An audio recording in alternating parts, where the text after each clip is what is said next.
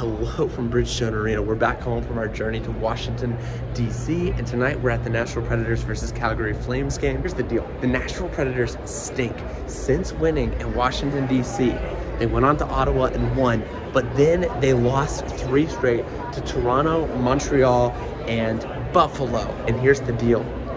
When you lose 3 in a row, when the only thing you had to hang your hat on was games in hand, what ends up happening is you don't make the playoffs.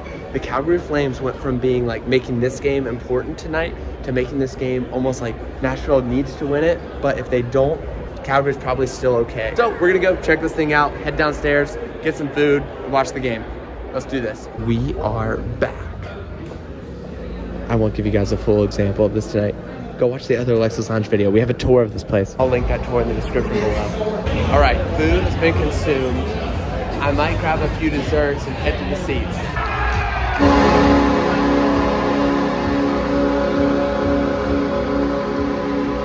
Those Flames jerseys are beautiful. Let's go. Beauts of jerseys.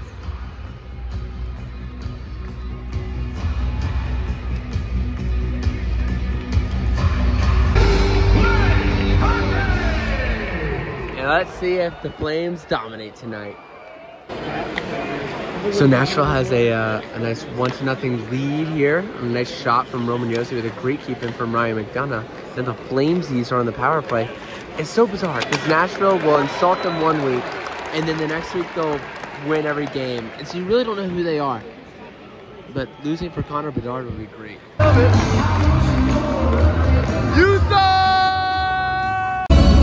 All right, we're getting the second period underway. Preds up 2-0. Here we go, boys. Here we go. I forgot that Jonathan Huberdeau is on this team, and he's just been not great this year. The president of the Predators is literally sitting right there.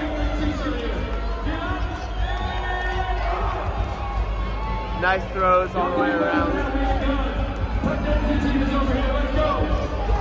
We just had a windmill save by Markstrom, and it was incredible.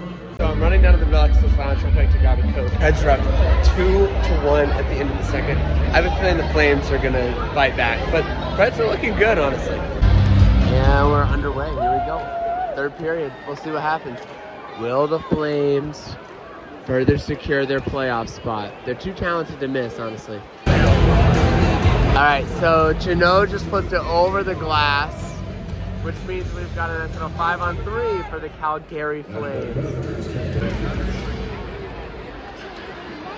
Yeah, got the clear. The juice is loose. Unbelievable goaltending. Let's go.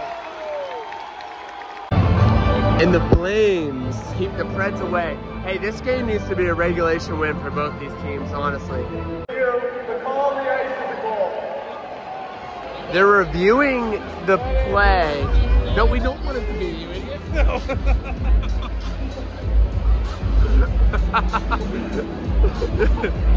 Are they saying the puck didn't fully cross the goal line? What are we looking at here? He definitely just kicked this. Yeah, that's not a goal. If they call that a goal, then the NHL is rigged.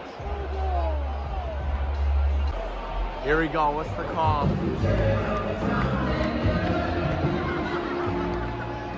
After video review, it's determined that the puck was kicked into the net. Yeah! There we go! Cole Smith has back to the penalty box, and that's okay! Woo! The building loves it! Cole Smith drives it in. This is a Finnish hockey team, and anytime they play music, they all start dancing. It is bizarre. They're kids. It's very funny to me. Meanwhile, the Flames are on a power play.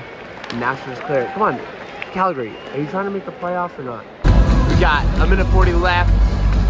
A face-off right here. And the Finns are loving it. The Finns are loving it. They finally put them on the screen. And then they're gone. Sad day. Oh man, good block scissors. You boy.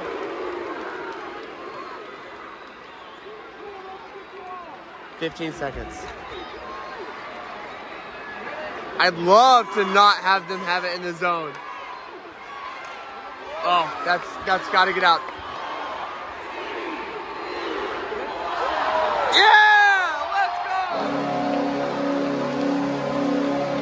Let's go. Well, I am on my way home from the Nashville Predators game. They just beat the Calgary Flames, and I will tell you this, that's a big loss for the Calgary Flames. And here's a key part of this loss. It was in regulation.